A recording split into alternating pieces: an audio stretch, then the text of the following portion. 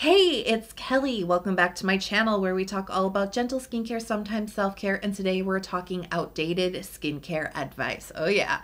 There is so much information floating around out there in the interwebs, right? And when it comes to skincare, there's a lot of advice to be had. Most of it, I believe, is well-intentioned, but a lot of it actually is outdated. And I see a lot of the same outdated advice being given out again and again. So today I want to address some of this outdated advice, really help to debunk the reasoning behind it, and tell you why we really just don't need to worry about these pieces of advice, why they are outdated. So if you're so ready, give the video a big thumbs up and let's jump right in. So my first piece of outdated advice is to wait 20 minutes after cleansing your face prior to applying vitamin C or acids like AHA. So in order to debunk this one, we gotta go back to 7th grade science and get a basic understanding of the pH scale. So the pH scale ranges from 0 to 14. Closer to 0 is acidic, closer to 14 is alkaline, and right in the middle, 7, right, is neutral. Now human skin, the pH of human skin ranges between 4.7 and 5.7. So that's why you see a lot of skincare products, especially cleansers, will say, hey, we have a pH of 5.5. And that's because that's pretty darn close to human skin. Human skin is actually slightly acidic, and that slightly acidic environment is incredibly beneficial to your skin microbiome. It's incredibly beneficial to your skin barrier. It helps us to resist outside aggressors like bacteria that causes acne. Maintaining that slightly acidic environment actually is really optimal for healthy skin. Now there's certain ingredients out there that are considered pH dependent ingredients. These are ingredients like AHA, which needs a pH of about 3 to 4 to work optimally, so slightly lower than the 5.5 of human skin. And then vitamin C works optimally at about 2.5 to 3.5, that pH range. Now one of the pieces of outdated advice is to wait 20 minutes after washing your face before you apply your vitamin C and AHA.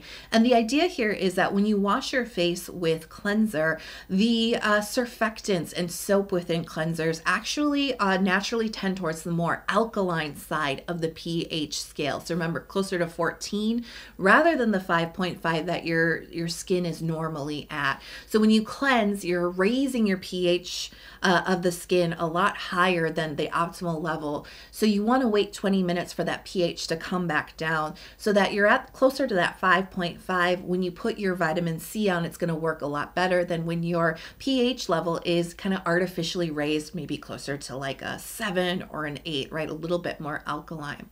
So the reason that that piece of advice is outdated is because most cleansers don't have that high of a pH anymore. This used to be true. So this advice is rooted in truth. It's just not really the reality and truth of the present day. And I'm speaking from experience because I've been into skincare for a really long time. And I remember learning about low pH cleansers. You can see a lot of content from me talking about low pH cleansers and the pH being 5.5 and why that's so important. It is important, and many years ago it was a lot harder to find. A lot of cleansers were harsher. They did have a more alkaline type of pH. They were more stripping to the skin.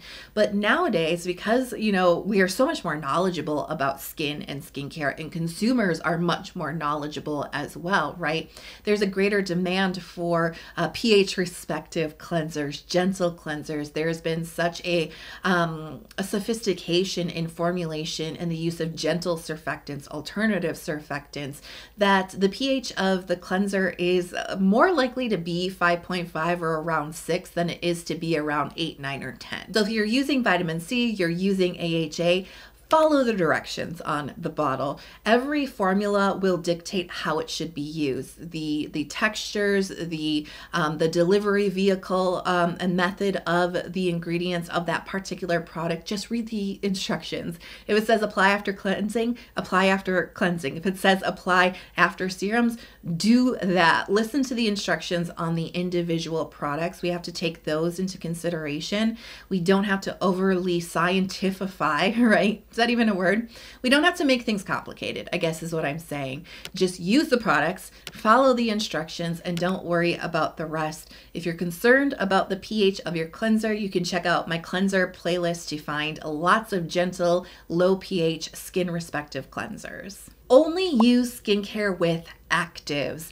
This is an outdated piece of advice that I really want to debunk because I think that this is something that is well intentioned. I think the idea behind this is don't waste your time or your money on extra products that you don't need. Really focus in on active ingredients that are going to give you the benefits that you're looking for. The word active means the ingredients that are responsible for the benefits that are showing up on your skin. And so generally people regard actives as exfoliants. I think especially AHAs, BHAs. I see a lot of active, wording around retinols and even niacinamide, which is not really an exfoliant, but I think we do regard niacinamide as an active ingredient in some communities. But did you know that there's a whole world of active skincare ingredients out there that aren't exfoliants, that aren't aggressive ingredients, that aren't vitamin C and exfoliants and retinoids and all of that, right? Did you know ceramides are an active ingredient? Did you know shea butter is an active ingredient? Glycerin is an active ingredient. And so first and foremost, the gap in knowledge between what is an active and what isn't, I think is pretty large. And so I don't think that this advice is helpful just on that front because that language is confusing. Well, what makes a ingredient active or inactive, right? While I do think that there is a lot of value on concentrating on the ingredients that are going to give the benefits that you're looking for, I think when it comes to building a routine, especially when you're just getting into skincare, the biggest confusion is around ingredients. You may not know exactly what you want to achieve on your skin. You may want to try all the products out there, right? And if you don't really know what the active ingredient is in a formula, you're not really going to know what the product's going to do for you because marketing can claim anything that they want to, right? To a certain extent.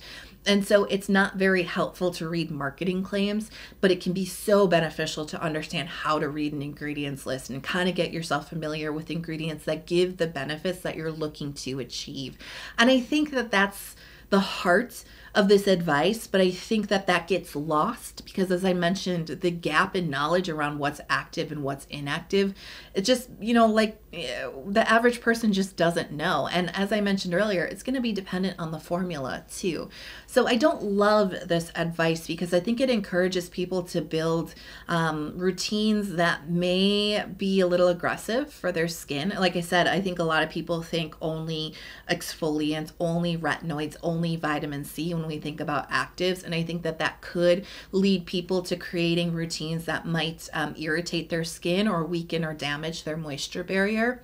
I also think that this advice puts a lot of shame on the people who do choose willingly to add additional products into their routine that don't contain those types of ingredients, things like toners and essences and maybe emulsions and oils, things that maybe would really benefit their skin, but there's a lot of shame around that because, well, it's not active.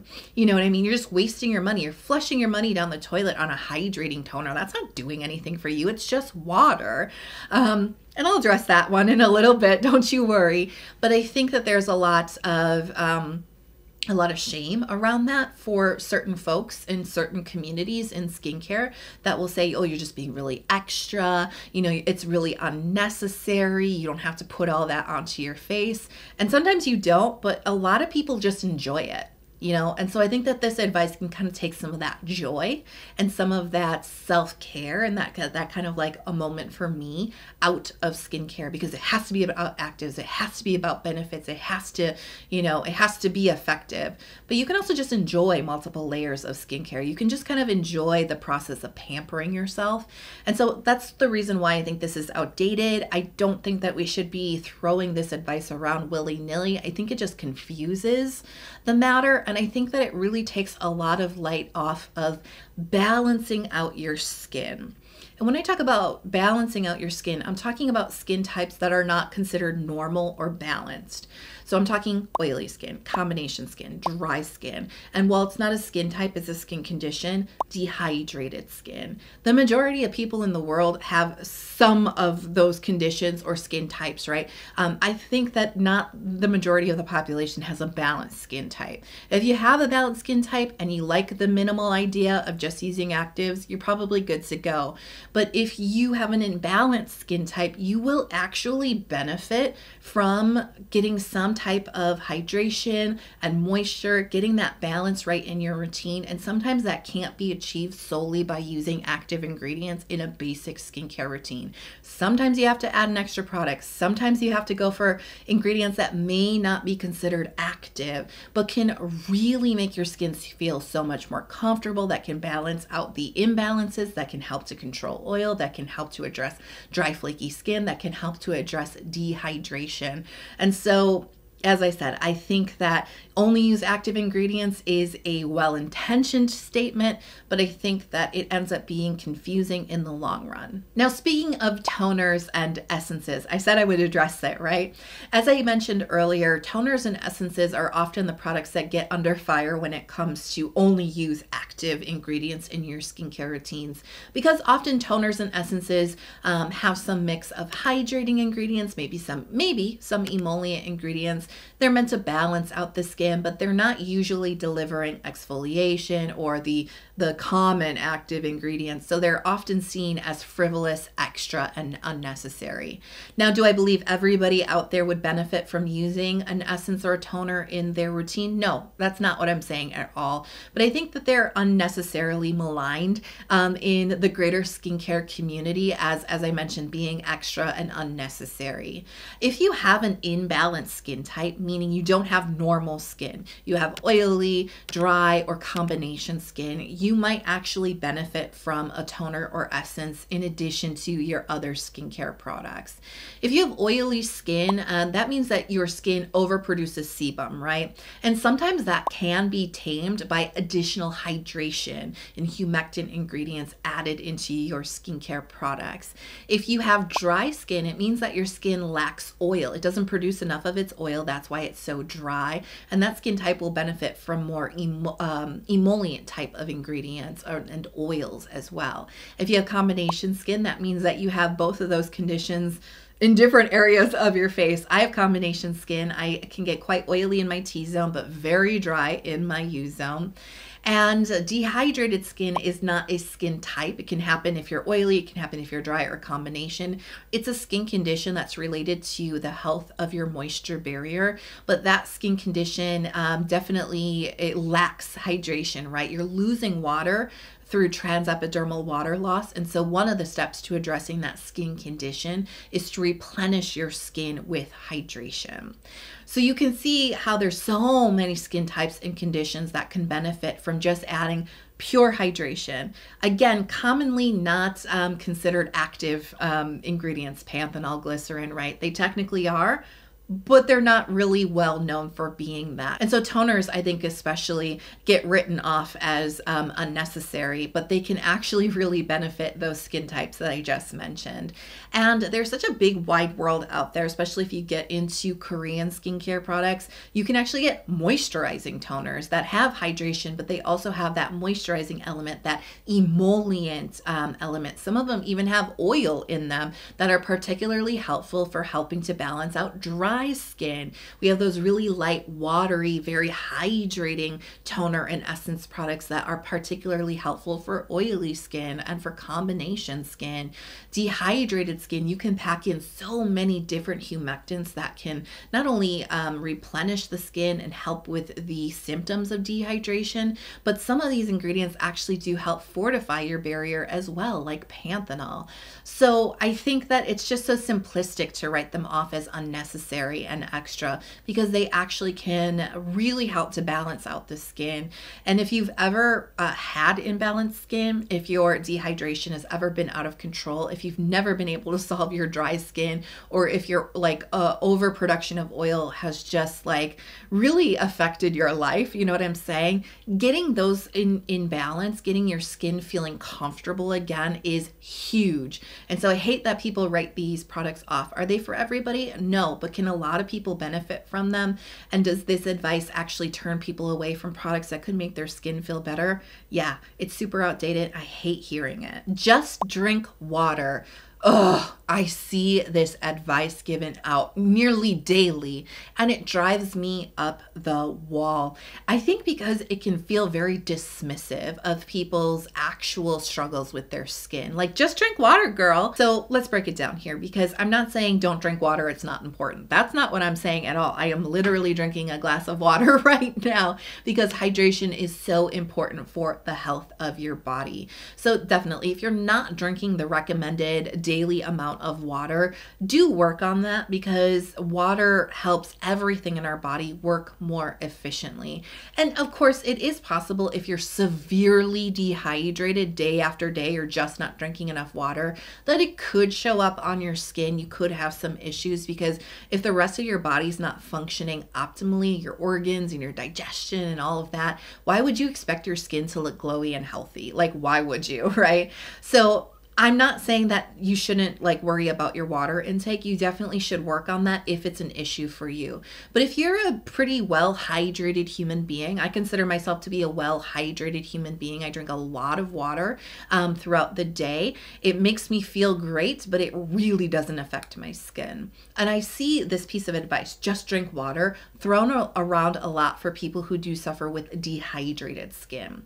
So dehydrated skin is when you lose water through your skin through transepidermal water loss. And it has nothing to do with the amount of water in your body. If you're drinking the optimal amounts of water throughout the day and you're still suffering with that kind of deep down within your skin, tight and dry feeling, it's not dry and flaky at the top of your skin. You could actually be covered in oil, and deep down in your skin, you feel this tightness within your skin. This and it especially starts to come out in the middle of the afternoon. You're just I just want to apply a bunch of skincare products because my skin doesn't feel comfortable. That is probably dehydration, and drinking more of this ain't gonna do it.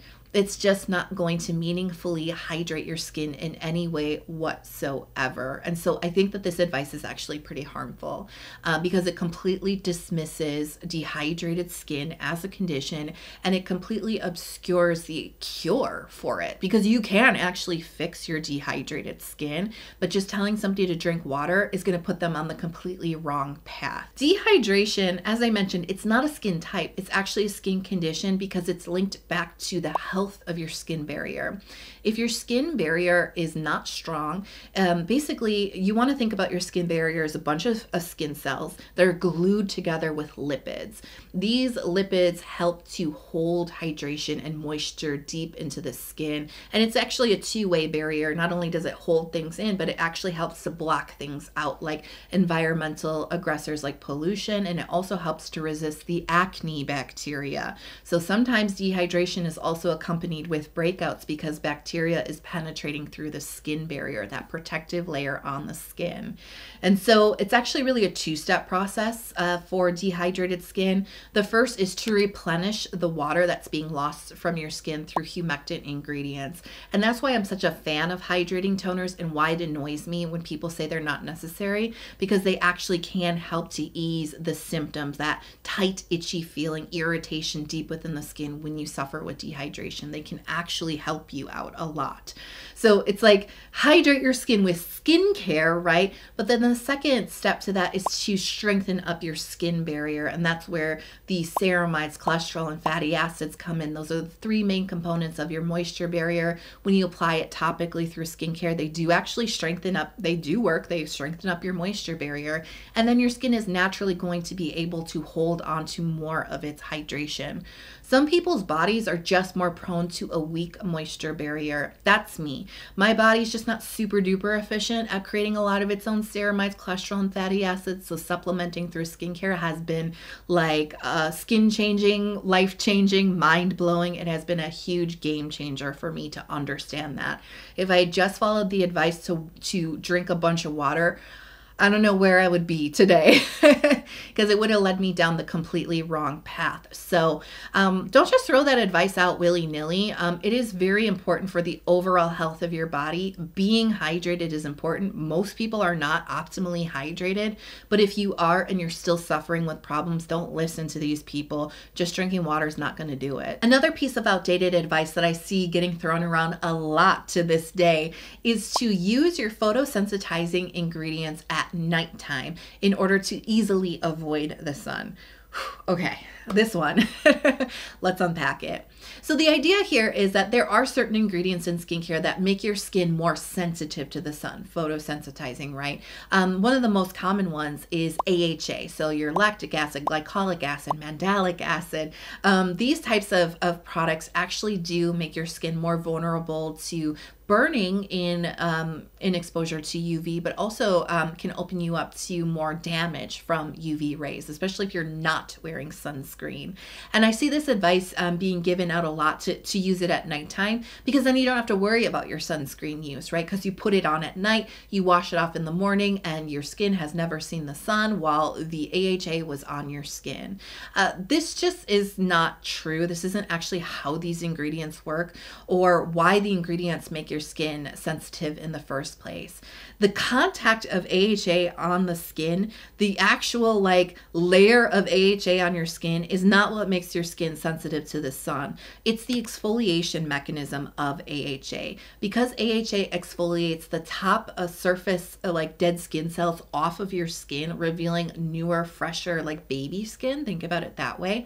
That's why that skin is more vulnerable to damage from the sun, because it hasn't really kind of hardened off. You've kind of forced that skin cell shedding process to happen a lot faster than your body might have been ready for it. And so that skin is just very, very new and very vulnerable. And that means even when you put AHA on and wash it off, that effect is still on your skin. If you want to think about it the damage is done, you can think about it that way. What's done is done, right? It cannot be undone, which means that your skin is going to be sensitive to the sun from just one application of AHA up to a week after using it. And I'm not talking about consistently using it throughout that week. I'm saying you put it on a Sunday, your skin is still going to be vulnerable to the sun, more so up until Sunday or Monday of that following week. So it's really important to understand why and how it makes your skin more sensitive. And in fact, you will see that the FDA does actually regulate the marketing and the language around the use of AHAs in products on the American market, and they will say that you should be using a sunscreen when you're continuously using this product. You must apply sunscreen whenever you go out into the sun, and up to 1 week after discontinuing use. It's there for a reason, because your skin is still sensitive. So this advice is super duper outdated. I think it was one of those hey, tricky ways. I don't have to wear sunscreen. I'm just going to apply it at night. But it's obviously just not based in fact at all. So I want to know, would you like to see another video like this? I had a lot of fun putting it together. Sometimes, I just got to get it off my chest. So it felt really good to debunk and break down some of this advice that I personally feel is pretty outdated. If you want to see another one, I do have a few more ideas, so let me know if you're interested. And if there is a piece of advice that you've heard thrown around the skincare community that you're not really sure is true or if it's worth following, let me know in the comments, and if I do another video, you might see it in there. If this video was helpful to you, please, I would love it if you would consider hitting subscribe.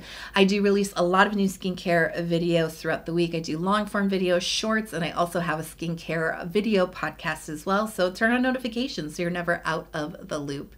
I hope you are healthy, happy, and safe. Thank you so much for being here with me today. I love you so much, and I'll talk to you in the next video. Bye.